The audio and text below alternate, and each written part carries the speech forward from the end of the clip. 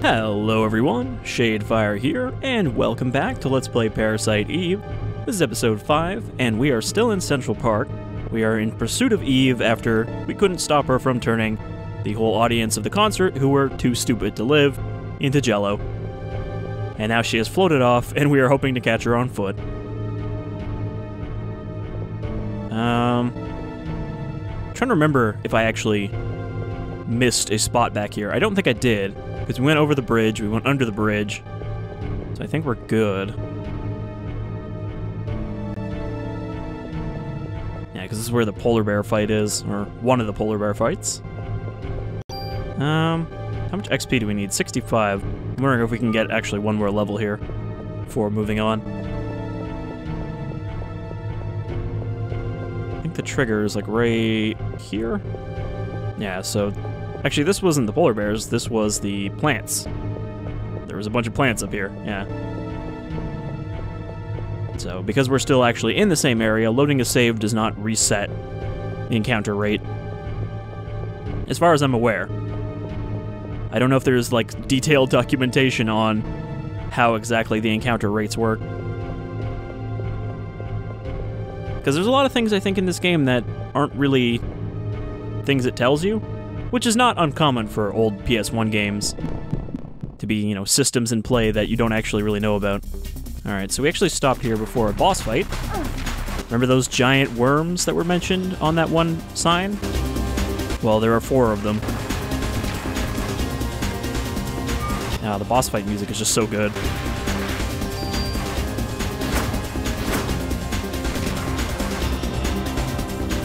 So these guys are pretty easy. They shoot out those little balls that shoot out spikes. Another weird thing you'll probably see here is when they go underground, when I still have them targeted, she'll try to shoot the ground where they are. And sometimes if they come back out, she'll like flip around and shoot the one that comes out of the ground behind you. But yeah, very easy to avoid their attacks.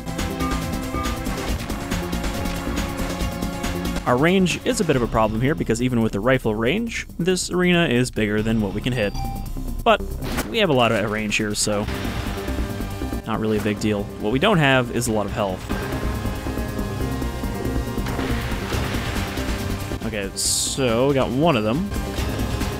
I don't think I have any Cure 2s left, or Medicine 2s.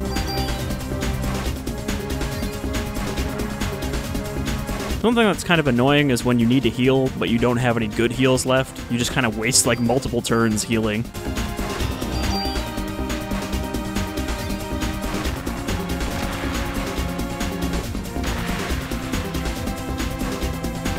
What I could use here is slow, but there are 3 of them, so I'd have to cast it 3 times for it to be fully effective.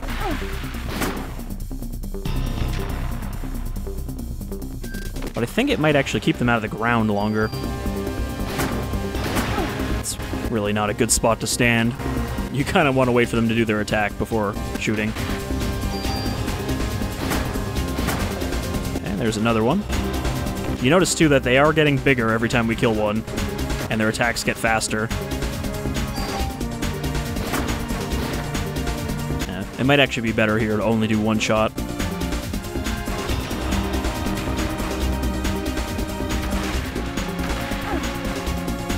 Okay, I gotta heal, because I am about to die again. Really can't wait till we unlock Heal 2.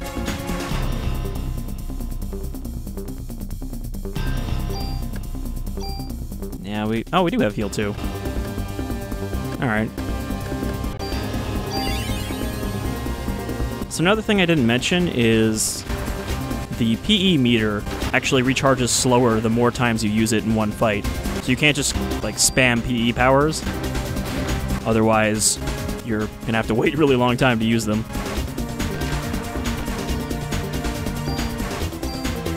Okay, there we go. I couldn't remember what key it was to, you know, only do 1 shot instead of 2, but it is square.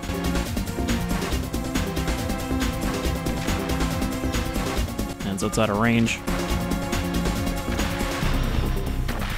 See, I have a lot harder time dodging these ones, especially because this guy is right in the middle.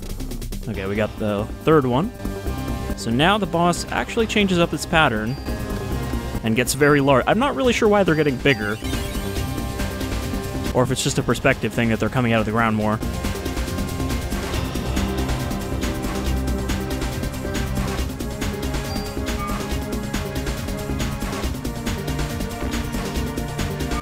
We have to actually get pretty close to hit this guy. Oop. Yeah, kind of hard to avoid that.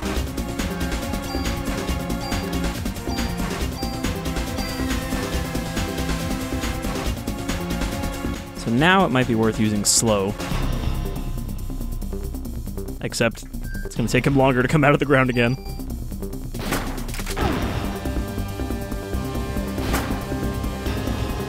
See, I don't know if there's a really good way to avoid his attacks at this point. I guess if I stay in the middle, I can, you know, kind of hope he swipes the opposite way. That he swipes left instead of right.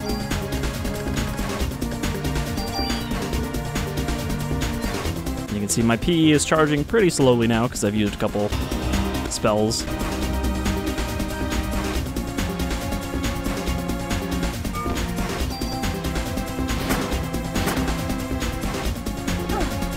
Oh, man.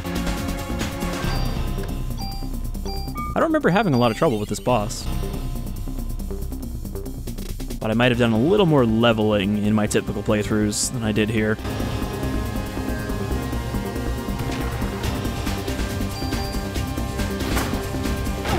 Ah, I was hoping if I did one shot, I'd be able to avoid it. I wonder if he can attack down here.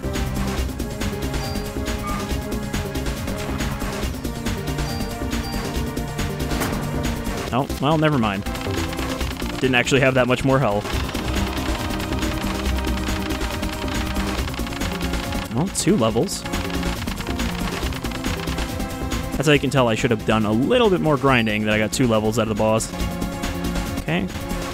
We got Barrier. I don't remember Barrier being super useful, but again, it does mean that you take MP damage instead of health damage.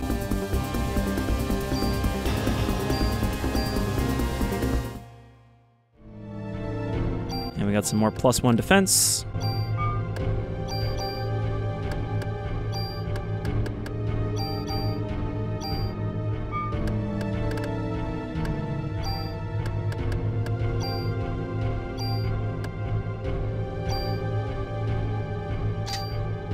Alright. Melt that vest into my current vest. And we did get some bonus points.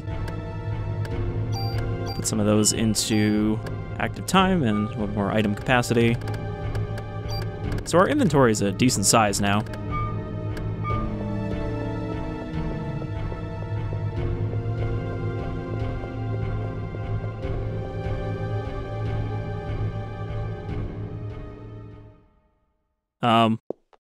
Hi, Eve? Were you expecting me? Also, that horse, man. It's really weird that that horse is part of the background and not, like, its own model. It's just a really low-res animated GIF. Your genes are stronger than I thought. Come, my dear, let's go for a ride. Ha ha ha ha! Like, was she expecting us not to get past the worms? Is that why she's talking about us having strong genes?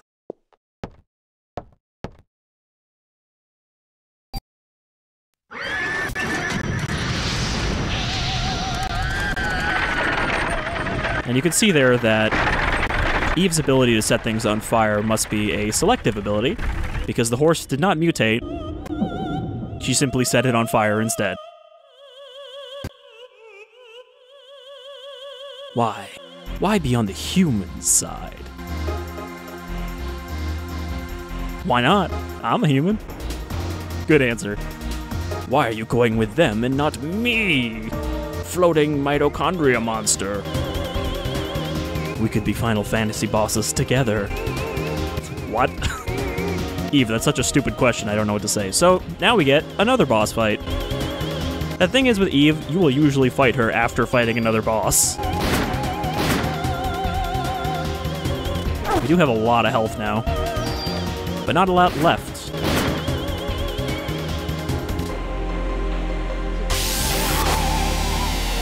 And as you can see, the arena is the size of this carriage, so there's very little room to avoid her attacks. But her attacks are not very hard to avoid. As long as you go to the opposite side from where that blast comes down, you're alright. It's actually harder to avoid her claw. Wait till she goes up.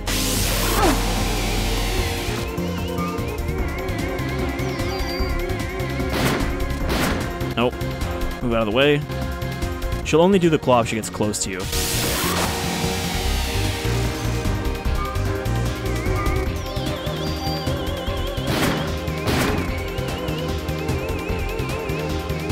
But yeah, thankfully Eve is usually not a particularly difficult boss compared to whatever the area boss is. Since I did kind of use all my healing items. I think I hit her. Okay, I'm not sure where a good spot to avoid that would have been.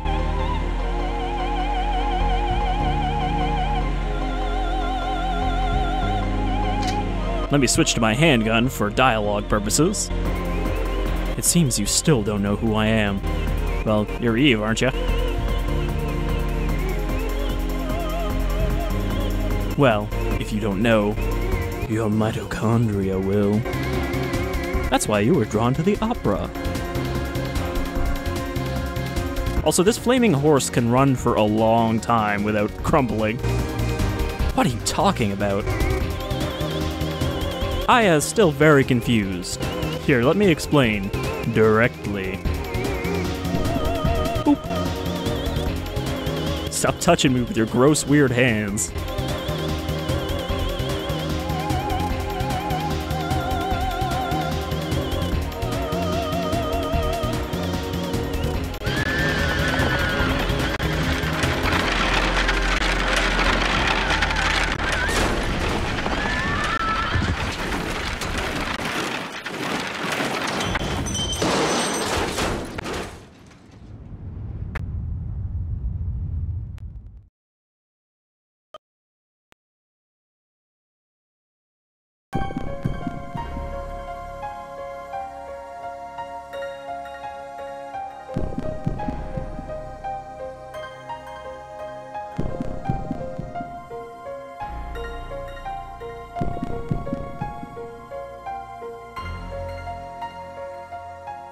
Well, first they put her in one bed, but then they put her in the other bed to see how it affected their experiment.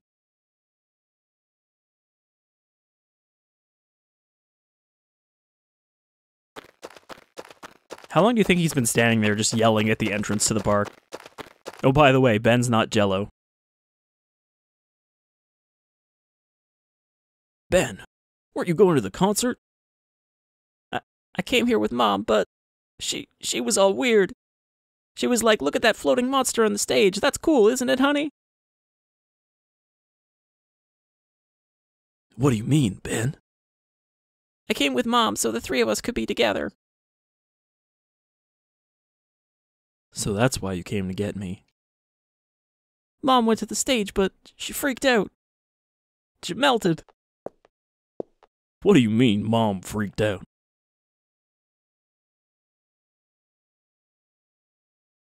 I got near the stage and started to feel sick.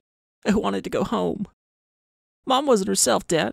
She left and everyone else went too. Lorraine.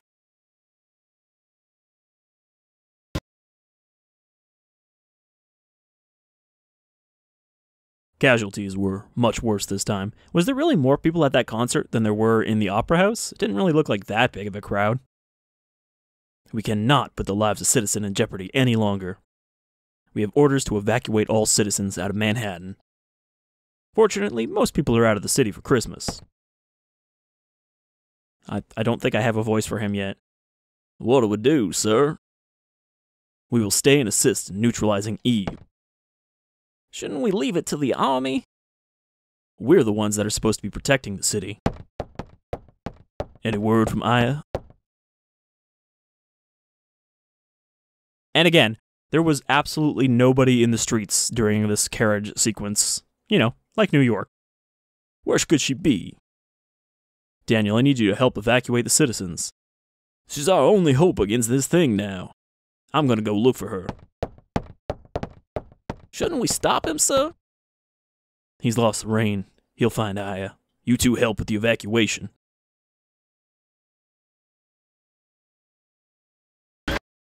Voice actor, I am not. Hey look, it's Kathy. I guess you do see her more often than I remember. I have to go find Aya. Where'd she go? I don't know, but she's the only one that can fight the thing that hurt your mommy. Kath, look after the kid, will ya? I will, don't worry. I don't know what Kathy would sound like. I'm also not really sure what she does, because she always seems to just be in the hallway. Come on, sport. You like dogs? I'll introduce you to the best police dog in town.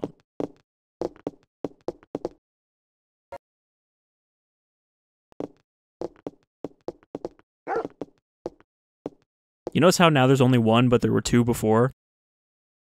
Can I show this boy the dog? Sure, let me open the fence. Hey, you got a visitor. Here in doggy prison. This is Shiva. Oh, that's her. Whoops.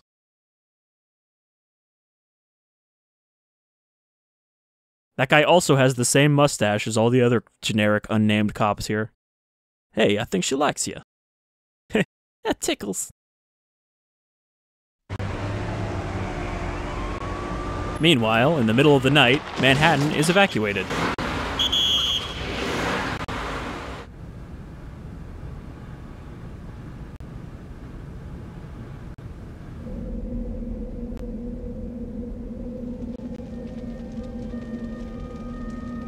It really seems like they managed to evacuate the city much more quickly than you actually would be able to.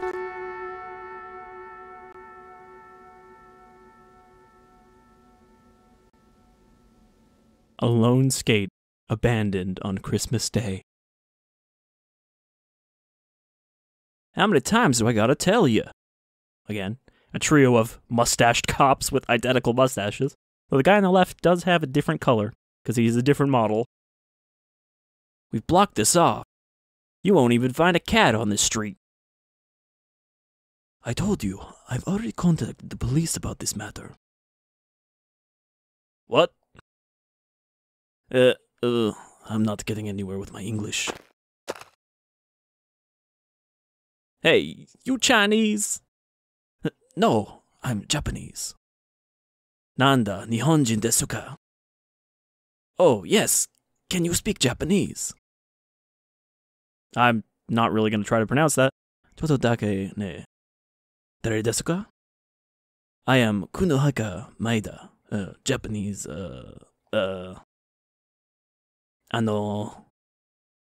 Hey, if you can't speak the language, go back to your country. Heh, he. Calm down, take it easy, man. It's bad for your heart. I'm hot. Help. I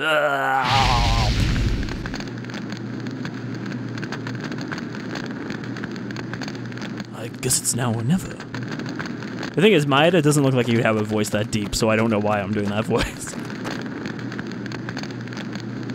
Spontaneous human combustion. I believe that's correct.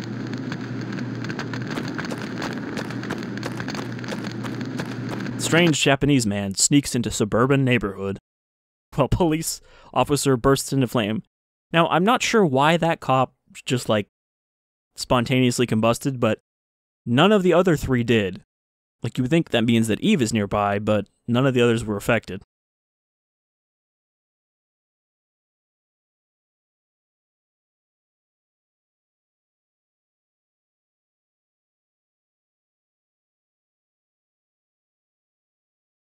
Where?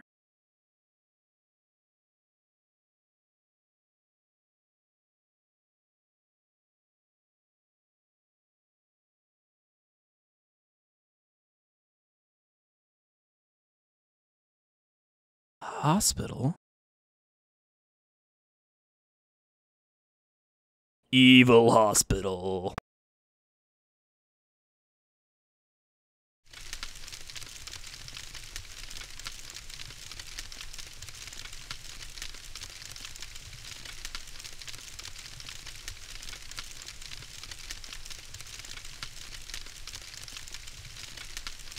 Oh, you are finally awake.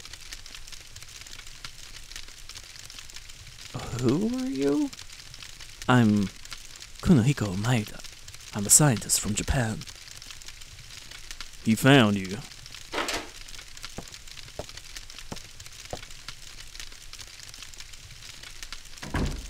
Is this just some, like, random slum house that Maeda broke into? Daniel. There's no one out there but cops. It's a ghost town. Also, a flaming barrel probably should not have that in the center of a room. That's usually something you put outside. Never seen anything like it. Pretty creepy, if you ask me. I don't know, Daniel. It was like that when we were driving through the city last night. Where's Eve? What happened to the people in Central Park? Ben was okay, but the rest of the audience, well, they just disappeared. Disappear? You mean they weren't ignited? They all melted into slime and became one big mass.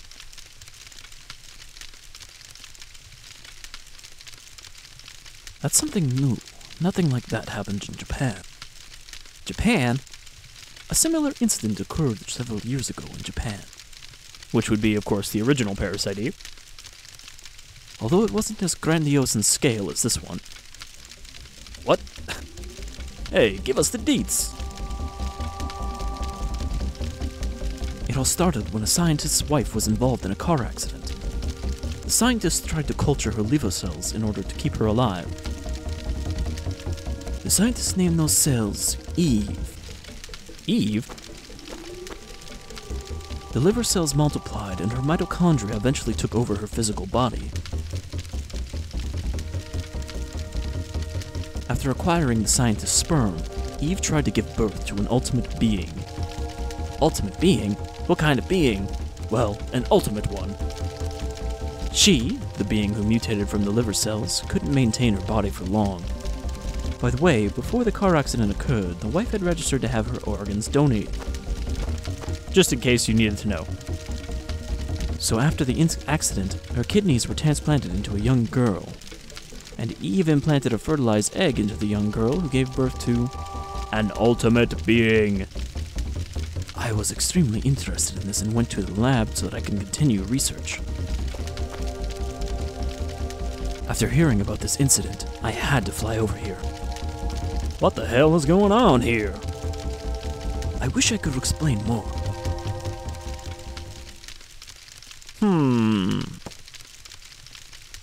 Are you okay? Yeah, I'm fine. I thought that monster had gotten a hold of you. Well, she did touch me on the head. Thought it was too late. When I felt Eve, something inside of me felt like it was being. You felt like you were about to be ignited, correct? No, she's the only one that isn't affected. What?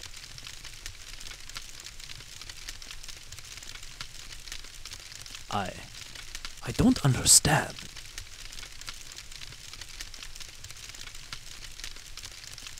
I think I might be a monster. I like how many different versions of this track there are in the game.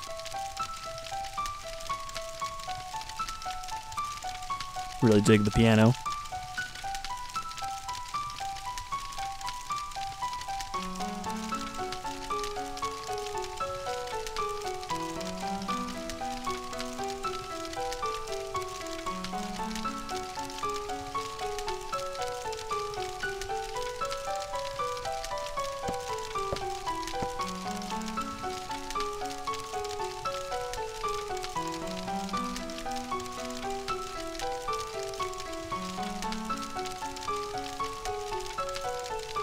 Yes, I understand your point. Hey, where do you think you're going?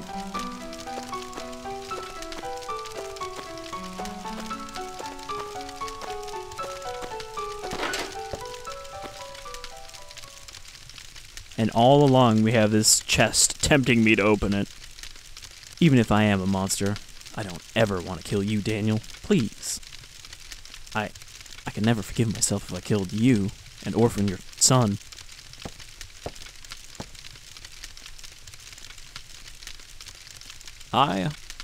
You're no monster.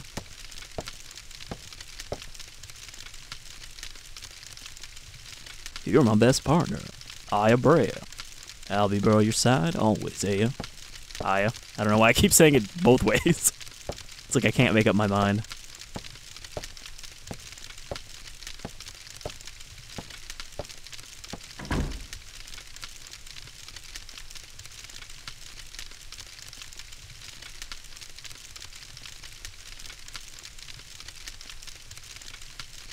When I touched Eve, that feeling, was it Maya?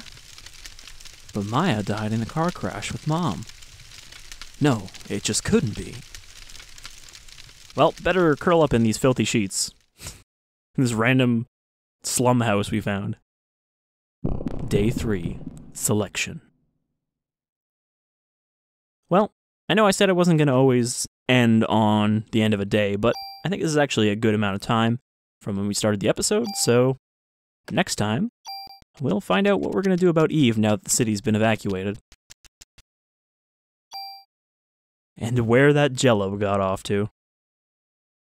Until then, take care, everybody.